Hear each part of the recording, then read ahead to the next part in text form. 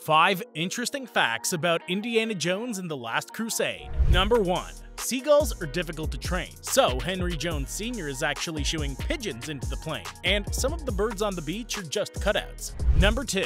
For the sequence where the tank gun is run into the desert wall with Indiana tied to it, crew members were positioned up top to knock dirt onto Harrison Ford. Number 3.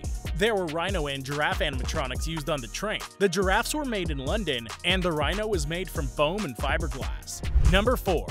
For the snake scene with River Phoenix, thousands of snakes from 5 different breeds were used, and the ones he landed on were rubber. Number 5. There were 2 lions that were brought in for the stunt with the whip, but both of them ended up getting nervous with the flickering lights and rocking of the train set.